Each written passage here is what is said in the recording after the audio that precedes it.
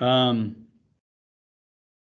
of things related to research and theory. I introduced you to Baltz, Paul Baltz. He's passed away now, but he was a heavy hitter in terms of theory related to development, among many others. Erickson, Piaget, Vygotsky, Bronfenbrenner. The list is long and distinguished. But I want to talk to you about how in the world people come about developing a theory. Where do theories come from? They don't fall out of the sky. There's a rhyme or reason for this stuff.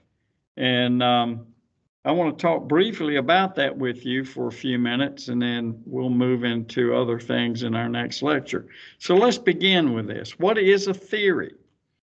Basically, by definition, it's a set of logically related concepts that seeks to organize, explain, and predict data. Now, data, whatever you want to call it, it's fine. We're in the South, call it data. So, logically related concepts, logic, thinking, rationally, reasoning, all of these things that have to do with logical thinking, making sense. Can I come up with some goofy, weird idea and develop a theory from it? Absolutely. But you better be able to prove it. So we have a theory.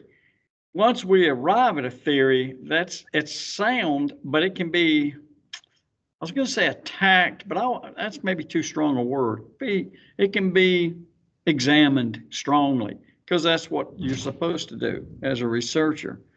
Now, how do we get there? Well, we start out with an idea. The idea becomes an hypothesis. Yeah, we're in college, so we say an hypothesis, not a hypothesis. So it becomes an hypothesis. What is a hypothesis? Possible explanations for phenomena.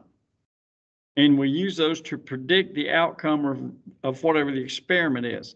So there are things that we look at, and we say, I bet if we do this, potentially that will happen. There's no absolute there. That's where the experimentation comes in. So you go through the experiment process through replication. There's a difference between duplication and replication.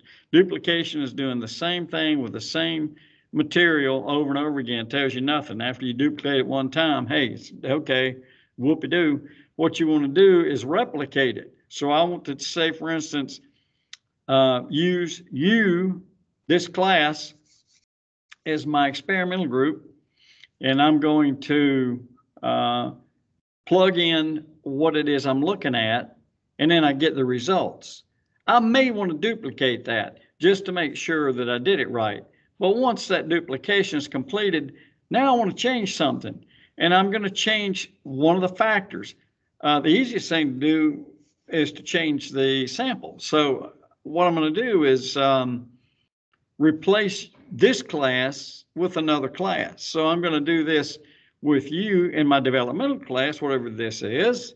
And then I'm going to take this same set of factors and I'm going to go over to my cross-cultural class or one of my graduate classes that I teach. And I'm going to say, here it is. And then I'm going to get back results from that. And when I do, then I've replicated, and I want to replicate and replicate and replicate until we say we've gotten the data saturated. So we're not getting any new stuff, nothing's changing, and voila. Now we can say somewhat that we have a theory. There's still a lot more that you have to do to prove that, because it's got to be peer reviewed and it's going to get ripped to pieces. And you got to name off some things, the limitations and so on and so forth, stuff that you haven't heard of potentially. Maybe you have if you've had a lot of science courses. Now, what's the big deal with that? Well, to reach these theories, this research is done. The experiments are done. And I'm applying this to developmental psychology for you because that's what the class is. So I want to talk to you quickly about some theories that came about from two viewpoints. So these people went through the scientific process And in that process, they came up with these theories.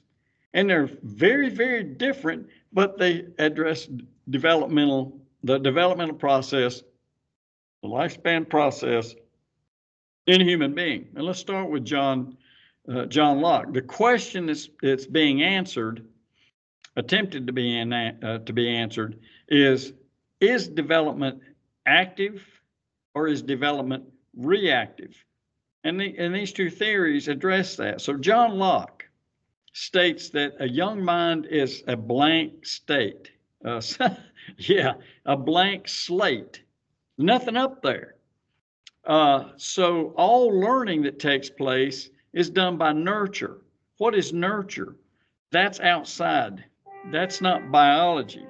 That's outside influences. If you can hear my phone in the background, I apologize. One of my sons is texting me, and I forgot to mute my phone. So learning is nurture. Nature is biology. Nurture is learned. Nature is unlearned. So John Locke is taking the nurture standpoint. Everything that's up here, you were born with it. It was taught to you. On the other hand, Jean-Jacques Rousseau, see, I can speak a little French. I see it. Done for the day. He says that young minds are inherently good, but are corrupted by society. Ooh. So he's taking a nurture standpoint as well. The kick against these is that both views are very simplistic and they don't account for internal motivations. Who am I and what motivates me? And although these things may be true, they don't take into consideration these internal things, and the critics say that those internal motivations direct and influence your development. This is kind of a Vygotsky view. Children can't develop properly in isolation. Vygotsky says they can learn, but they learn quicker if you teach them. So if I give you a ball, here's a ball, and you sit on the floor and you look at it, and all you know is you got this thing in your hand, you don't know anything about it, and you drop it and it rolls away.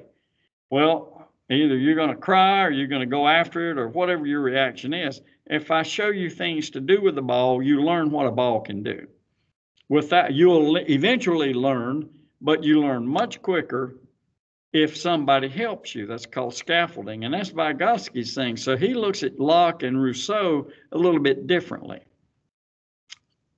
The Locke model, if you want to call it that, is a mechanistic model. He says people equate to machines. They react to environmental input, and their responses are predictable. So whatever the stimuli is, we can apply that culturally, cross-culturally, any way we want to apply it, because if we present some sort of a stimuli, you are going to react a certain way based on what we think the research tells us. People identify factors, or rather the theory identifies factors that make people behave as they do. Some of the things that are looked at are advertising, and think about these: advertising, stress, peer influence, your own interests. The list is a very long list. That's the mechanistic model. What about the non-mechanistic model? What do we call that? Well, that's Locke says mechanistic, Rousseau says organistic. So organistic means that we are active organisms, and as a human, we set development in motion. Change is internal, not external. So it's here, and it affects everything else. The environment can affect development, but it doesn't cause it. Now, you get a lot of arguments out of people who espouse to people like Darwin, who say, and William James, and maybe or maybe not, I know you probably know who Darwin is. Maybe you don't unless you remember your intro to psych class.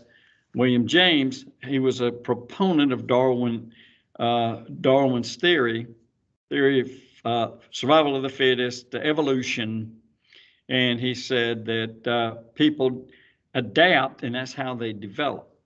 So Rousseau is saying the situations or the circumstances or the activities that you choose to participate in and with whom you choose to participate in those things with is going to affect your development. So it's internal, not external. Now I'm going to stop there because I'm going to pick up in our next lecture and I'm going to talk about some different views of this. And I'll give you a little hint. It's called continuous and discontinuous.